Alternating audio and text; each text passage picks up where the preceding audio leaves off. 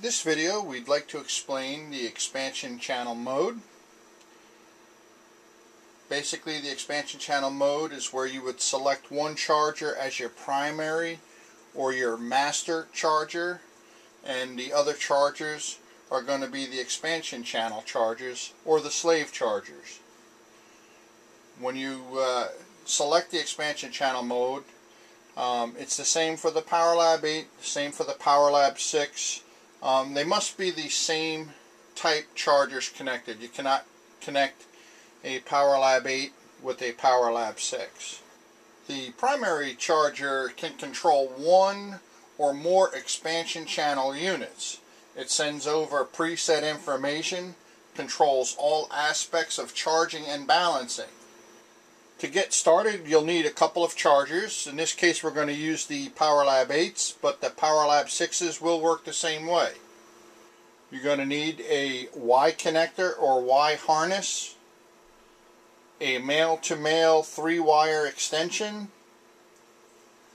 I'm also going to show you how to use the PC interface, the FUIM3, with the charge control software for this operation. I'm going to start by connecting my charges together. This just makes it easier.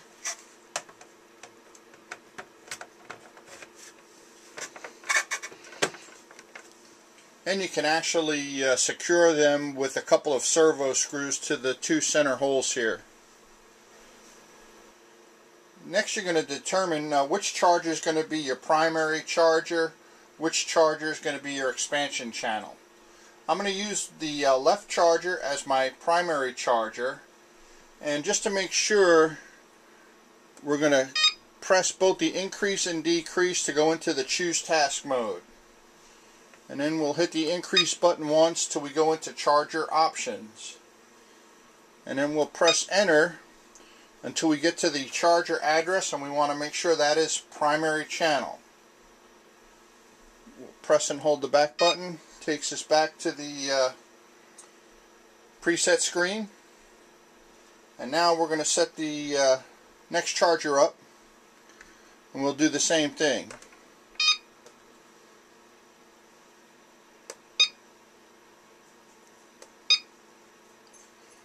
And this charger we will set for expansion channel 1.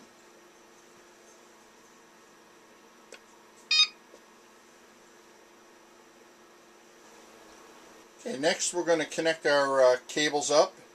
It doesn't matter which charger the Y harness goes into. I'm going to put the Y harness in our primary charger.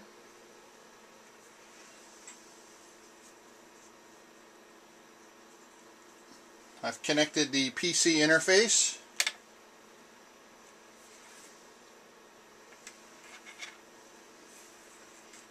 I'm connecting the male-to-male pigtail to the primary charger.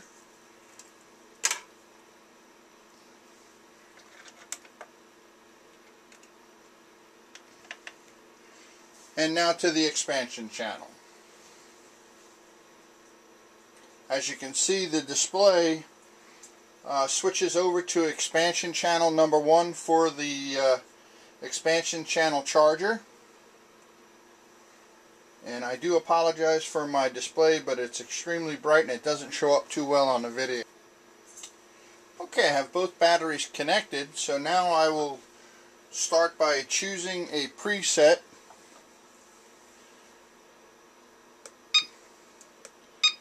And I'm going to select a LiPo generic accurate charge preset.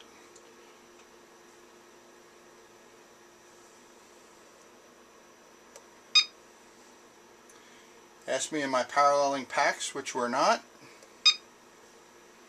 And setting the charge rate, we'll go ahead and bump this up to 5 amps.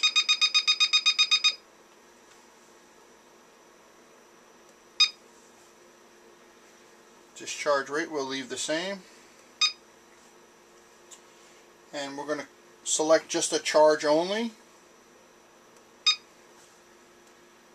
We are using banana jacks. We're going to verify the chemistry. And now both chargers are charging using the preset that we've edited on the primary charger.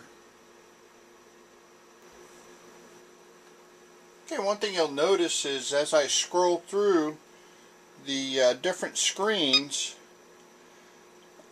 it'll show you for both chargers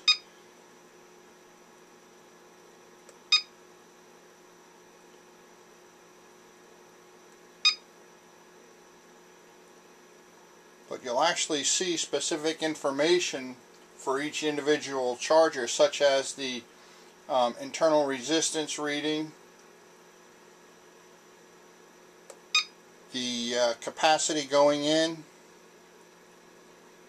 and the cell voltages.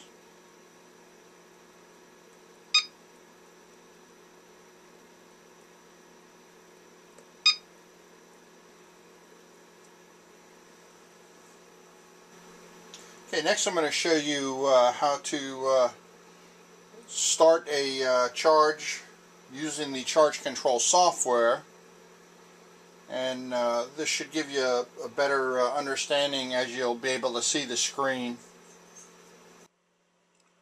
Okay, so we have our chargers connected, we have our primary and our expansion channel selected, we have our batteries connected. So now what we'll do is we'll choose a preset and we'll edit it and we'll start the charge.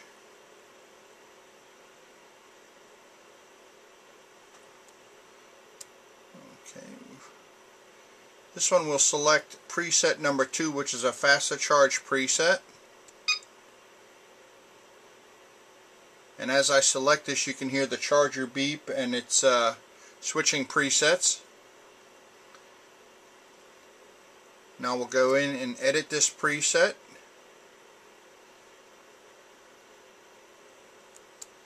And I'm going to adjust the charge rate.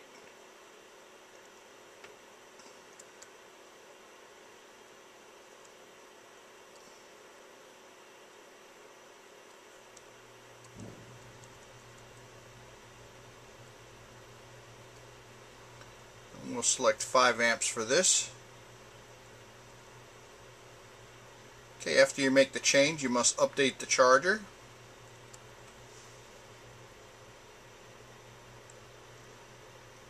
Although you're making a change to the preset for the primary charger, the presets that are stored in the expansion channel charger do not change. It's just using the preset from the primary charger.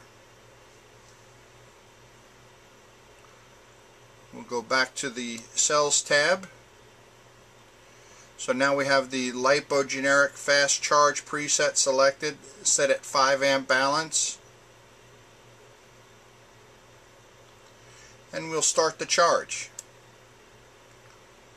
We have our box for used bananas checked. And we're going to do a charge only.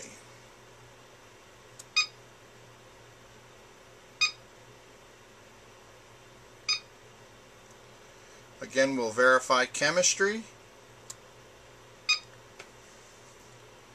And now on the screen you can see both chargers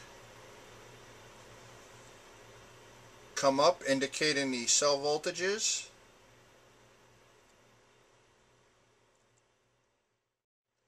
When using the expansion channel mode, the only restriction is the batteries must be of the same chemistry.